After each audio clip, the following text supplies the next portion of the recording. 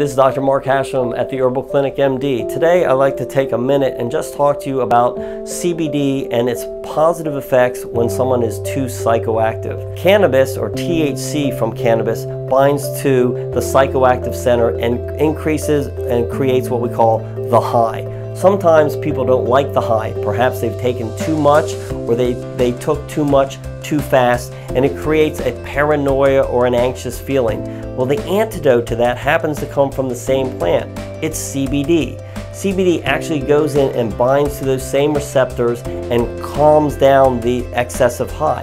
In fact, a lot of times I highly recommend that patients first take CBD.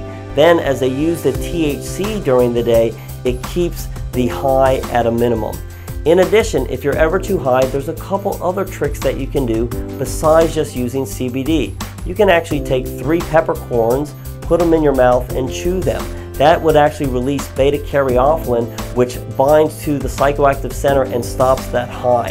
In addition, you can take a lime or a lemon, you can zest it, about a tablespoonful, put it in your mouth and chew that. That releases something called limonene, and what that does is also block the psychoactivity. So there are your tricks for getting out of a high situation that you're uncomfortable with.